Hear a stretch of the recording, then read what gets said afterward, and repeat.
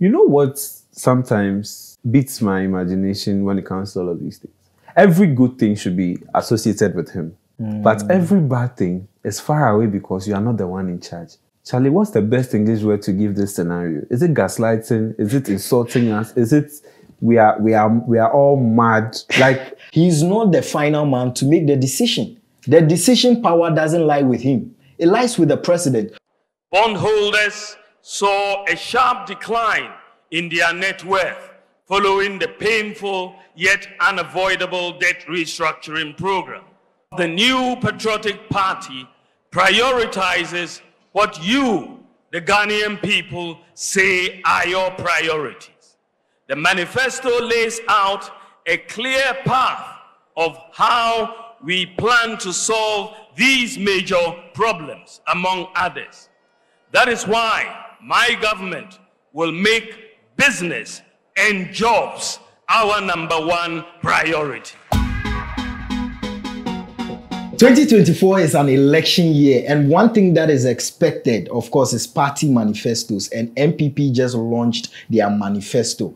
And here at Sauce and Pepper, we want to look at the manifesto in its entirety, whether it gives any glimpse of hope to the ordinary Ghanaian, and also look at some of the highlights and things that he mentioned. Kingsley, before this manifesto launch, what were your expectations? And after you've heard the launch, do you think your expectations have been met? To be honest, I wasn't expecting much. Okay. And after listening to the vice president, I'm not sure it gave me any hope.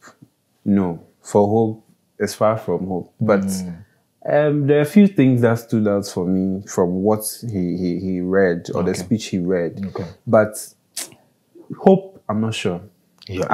At best, I'm indifferent. Okay, so let's look at some of the highlights that stood out for you and the low ones that didn't work for you at all. Okay, so for me, I think it's 3. Okay. First is FinTech Fund. Right. So he said he's going to establish a fund with a seed capital of $10 million. I think that's a great idea.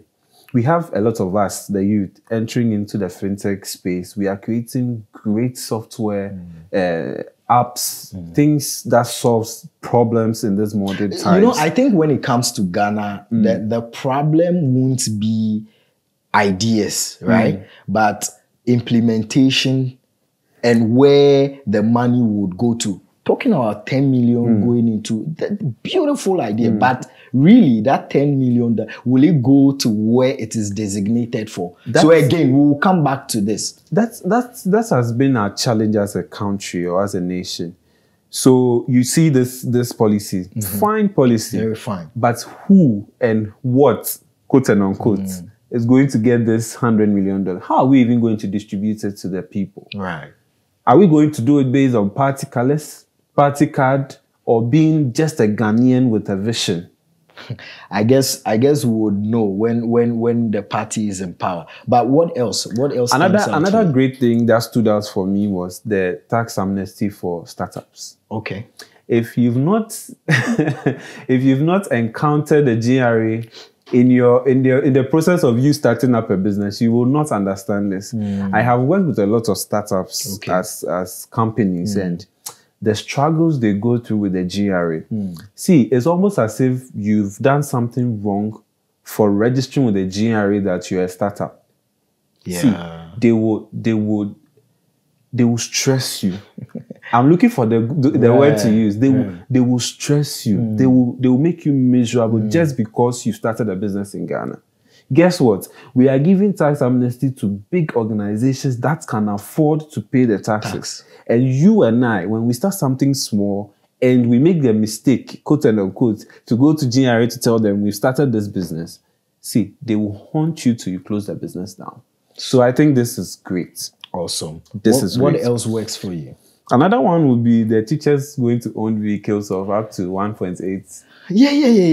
You know, exactly. This is coming at a time where SITAG is on strike. Well, developing story is that they've met the labor ministry and they've reached an agreement, an MOU, so they've called off the strike. But he was making this promise at a time when SITAG was on strike, where And other teachers whose monies were deducted from their pay to provide laptops for them. It had to take a lot of noise by the media and these teachers threatening demonstration to have those laptops given to them. And even that one is not every teacher that has that one laptop, one teacher policy thing. And this But is the the challenge. one teacher, one laptop thing, is there a fact that some of them haven't received it? Yes. Some of the teachers have said they haven't received it. But I don't understand why. Because they have unions, right? Yes, they do. The NAT, the NAGRAT. So that is why it is troubling that you, the vice president, you are promising us incentives that would even lead to we purchasing and owning our own cars. Meanwhile, just something like as common or small as a laptop, you can't even provide that. So how then do we take this for it that yes, so when truly, you say he can't provide that, is his capacity as what? Vice The man has consistently told us that he is not the one in charge. So Okay. give him the steer. So everything happening now, he is not part of it, or he's not the one in charge of anything happening now, but he will be the one to help us in future. Other ones you don't agree. So when a president comes to make a statement that, look, me, I don't have any economic ideas. That is why I am bringing in this economic whiz kid to come and solve our problem. And now we should absolve him from all the mess. Is that what you're saying? It's not what he has been telling us. And we still have crowds at the rallies and the Manifesto lunch. Is that what he's been telling us? What other things were the highs for you? Is that all? For me, generally, I think he was just rehashing a lot of the things in the 2020 manifesto. Okay. Because there are a lot of things that were promised that has not been done. And I'm thinking that if you want to build on your boss's legacy, I was hoping to see that you would finish a lot of the things he has started. Apart from the Agenda 111 and the obvious things we know. We have a lot of things that are pending. The creative arts, you promised them amphitheaters. We've not seen anything yet. He didn't mention anything about it. That's true. So if you ask me my highs, maybe these three stood out for me, like proper standing out. But the rest, it's like something I've heard over and over and over again. Okay. Let's look at some of the taxes he says he would abolish. He says he's going to abolish a tax like e-levy, COVID-19 levy, betting tax. I mean, this is good news. Why not now? That's my problem. Why not now? Like I mentioned, he's been telling us all this while that when he becomes president, that is when he will implement all these things. And I feel like he's playing with our minds. I feel insulted when I hear some of these things. When I come, I'll abolish. Is your party going to change? Or your status just changing from vice president to president will automatically change everything because whatever we are doing now, you don't like it. But when you come, you will change it. I just don't get... Sometimes... But you see, the people are saying that the final back stops with the president. So even though he may have suggestions, he may champion some policies and all of that, he's not the final man to make the decision. The decision power doesn't lie with him. It lies with the president. So I may bring all my ideas, all the things I think would, if we go according to, would work. At the end of the day, it has to be approved by a higher authority, which is my boss, the president.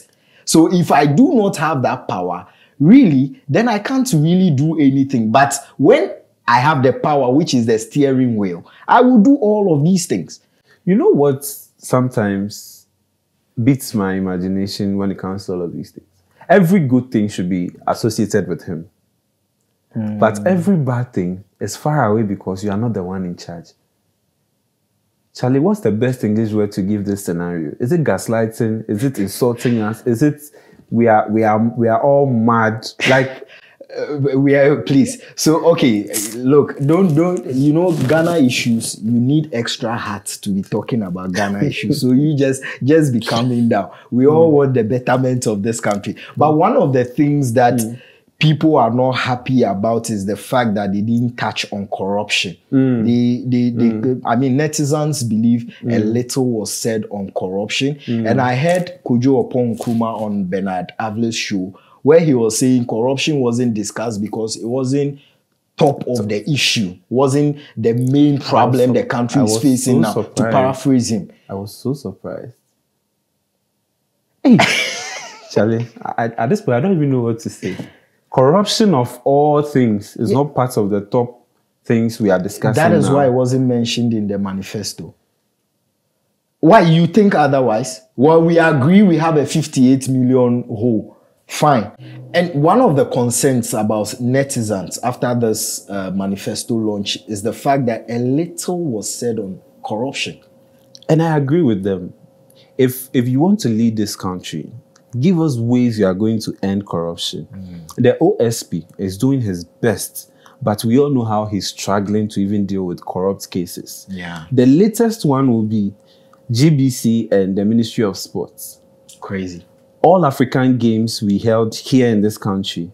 Crazy. He is claiming on the Public Accounts Committee that and that he did that. He has given GBC $3 million. $3 You know, I saw he said an excess over 3 million. So the 3 million is not, it's even more. Yes, and I applaud the MD of GBC, Director General, because for coming out to say that they actually gave us $105,000. Because his integrity is on the line. And he said something that was very profound, that GBC, they need a lot of things. And if they have that $3 million, they will sort out all those things. Yes. So don't come and give me $105,000 and go and sit at Public Accounts Committee and tell them you've given me an excess over $3 million.